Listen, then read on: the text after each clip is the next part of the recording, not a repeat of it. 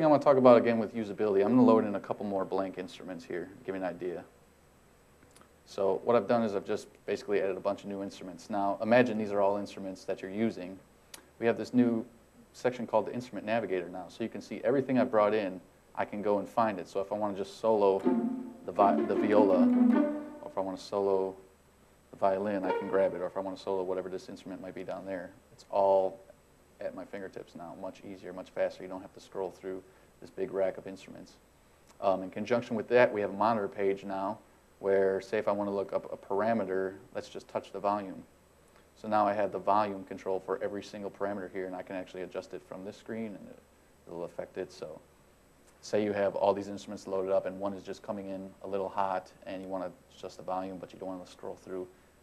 Just greatly enhanced workflow. So in conjunction with that, let me go back.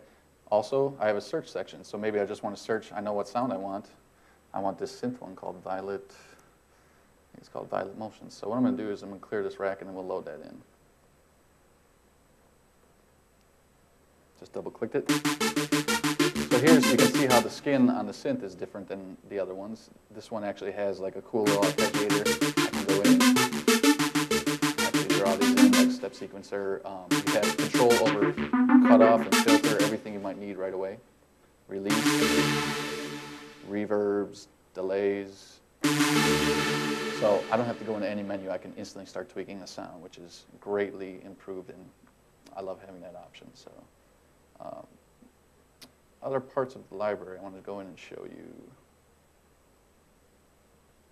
Let's scroll through into the Urban Beats collection. So anyone familiar with using MPC and wants more hip-hop oriented things, these are great. I'll drag in this one. You can see how they take.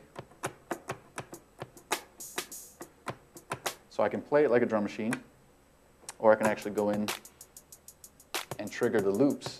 And I can do different parts of the loop, like mute out a certain section, and then come back in, all with the click of one button, basically. You also have this groove box here, so if I come higher up the register, you can see it's triggering like a sequence. So if I want to add kick drums there, you can go in and sequence by track.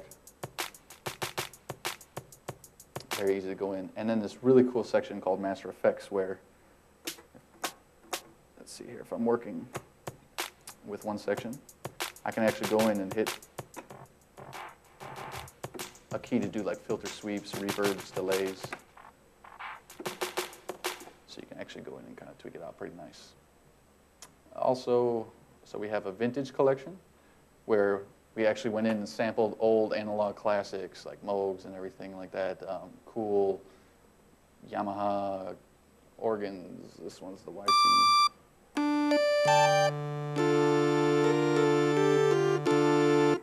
Pretty cool stuff.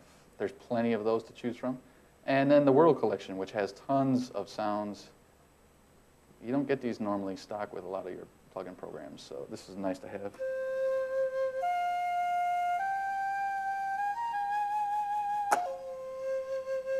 You can see as, depending how hard I hit it, you can do different articulations. This even goes as far as to have the correct micro tunings for each instrument, and you can load in different ones, set up different presets as well. So that's a nice addition. We've also added brand new effects.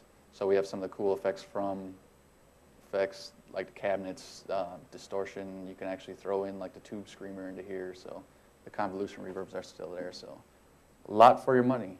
So that's the KONTAKT 3 library.